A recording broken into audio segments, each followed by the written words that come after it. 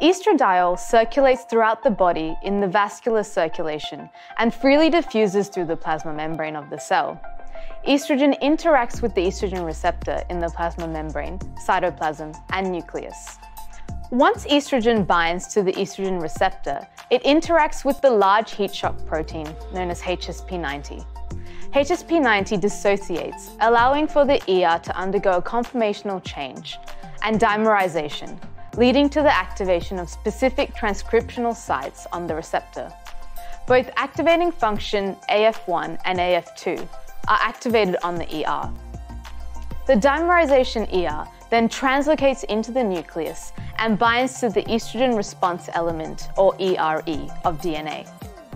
Co-activators and other transcription factors are recruited to the site, leading to this transcription of several estrogen-sensitive growth-promoting associated genes via RNA polymerase.